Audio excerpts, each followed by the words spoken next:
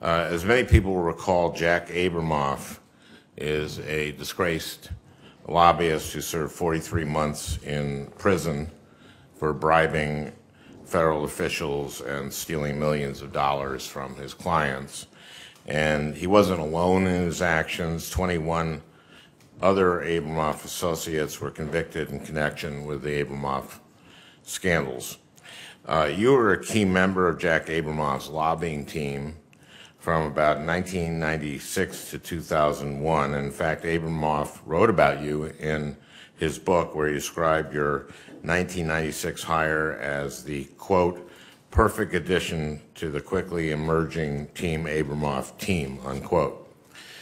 At the time you were a member of Abramoff's lobbying operation, the Northern Mariana Islands, which had become a U.S. territory in 1975, were not subject to the same minimum wage, and that was passed in 78, and immigration laws as the rest of the United States. And there were widespread reports at the time that workers faced terrible conditions, including reports of many of these employees were women who were told from the Philippines and from China, who were told they were going to America, and they ended up in these jobs in the Northern Mariana Islands, and there were forced abortions, prostitution, and routine beatings.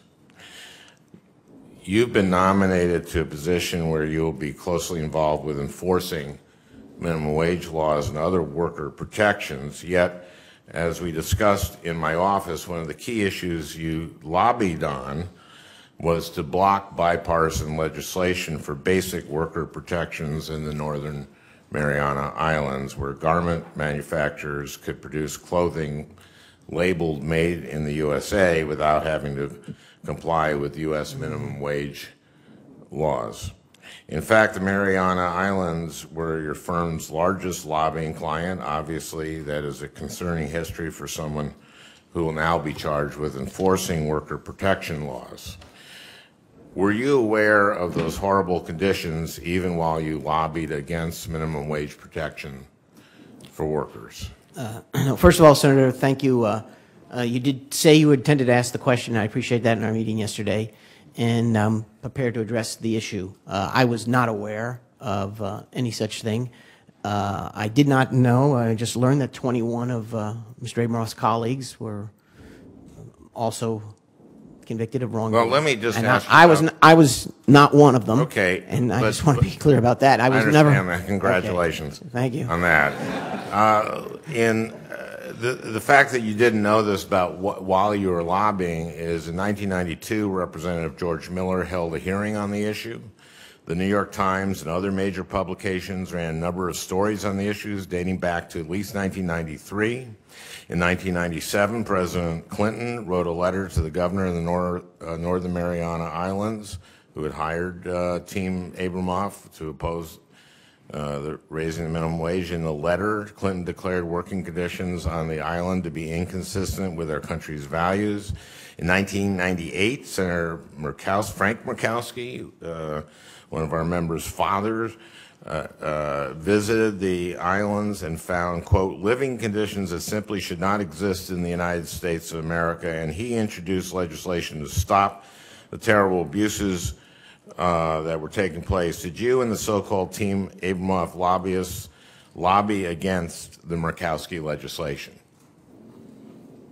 You know, we might have. I don't actually remember if we lobbied against that legislation, but I would assume we did. Would it bother you to know that you were lobbying against protections for thousands of workers who are being abused? Well, would that bother you? Of course it would, but what you mentioned were allegations made. We were allegations that were documented many times over and over again while you were lobbying. Yes. Against increasing the minimum wage. Increasing the minimum wage. Yes. And so what I'm saying is these were documented. They aren't just accusations. Right. And I just think that these stories are really sordid.